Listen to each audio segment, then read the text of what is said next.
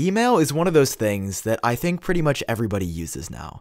Granted, it's much less than tweeting or texting, but I still spend a fair amount of time sending emails and even more time reading through them. And to do that, you need a great mail app. I have to give Apple credit for trying so hard to make the mail app great again with recent major iOS releases, but it still falls short in form and function from my experience. The mail app that I've been using for the past few months is Outlook, and ironically, it's made by Microsoft. So let's take a look.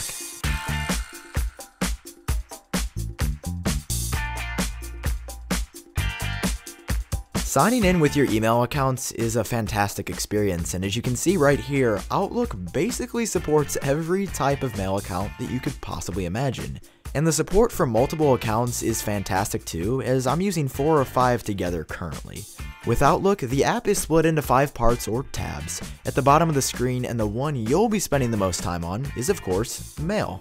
This is where you will read and send email from, and Outlook allows you to do that with ease.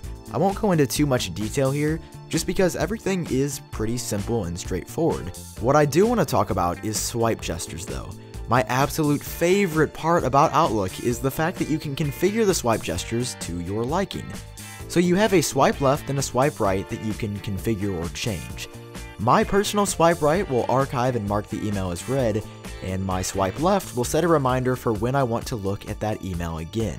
If those don't suit you, then you can see right here on screen that there are quite a few other options to choose from. To switch to a different inbox, view sent mail, your archive, or a number of other varying email folders, you tap or swipe from the left side of the screen and this handy menu will appear, and then you can go wherever you want. Now at the bottom of your screen here, there are 4 additional tabs, but to be completely honest with you, I never touch them.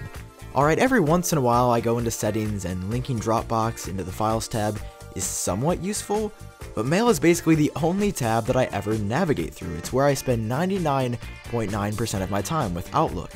If you're fully invested into the Outlook ecosystem, I'm sure that Calendar and Files and People would be super handy.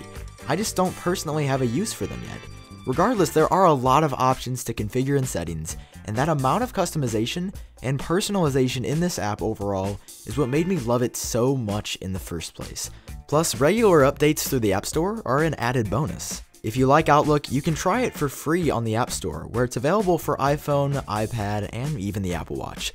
Sure, the stock app works and you can read your email inside it, but for a truly premium email experience, then I wouldn't be out looking for any other app.